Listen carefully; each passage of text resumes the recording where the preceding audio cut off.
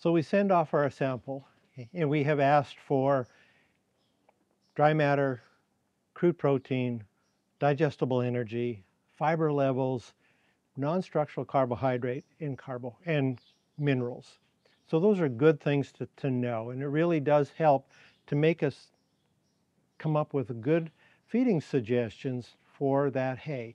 And depending on the class of horse, we may have to add some supplemental nutrients because the hay does not meet total requirements for the horse, or in some cases there's a small amount of supplementation that's required in order to effectively use that hay.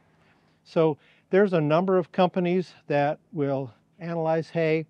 This one happens to be from Equa Analytical, a part of Dairy One. And so this analysis has come back, and what we see is that we have two columns. Actually, there's four columns, but two that are most important. So it's going to come back and it's going to tell us the nutrient profile and the values on an as-fed basis or as an as-sampled basis. So that's exactly the way the hay is, and really it is exactly the way you as a horse owner are probably going to feed it. So this one has the digestible energy. It's also got the moisture and the dry matter.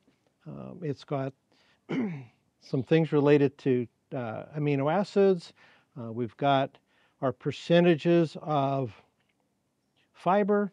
We've got our percentages of non-structural carbohydrate, and it's got calcium and phosphorus.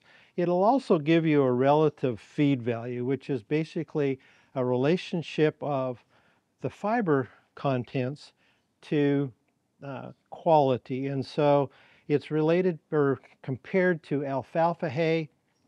It is actually a ruminant number. So horse owners might look at it and say, does it really mean much? It gives you a little bit of an indication of this is a pretty good quality hay from a nutrient profile. So an average alfalfa hay is going to be 100. You can see in this one it's 102. So we know that we have a pretty nice hay here. I'm going to expect that the horses are going to eat it well, and it'll do a nice job of providing the nutrients that they require. So there's the as sampled or as fed, and then there's a dry matter column, and what that tells us is how the nutrient profile looks relative to all the water being extracted. So this is on a 100% dry basis. I would use that if I'm going to compare two different hays.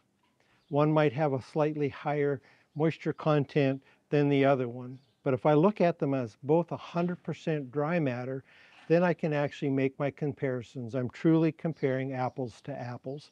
And so those are the numbers that we would use. When I'm looking at developing a feeding program, I'm going to focus more on the as fed or the as sampled numbers, because that's what you as a horse owner are using to feed your horses. You're not going to do the calculations as into how many pounds of dry matter you're feeding. You're going to feed X number of pounds of hay.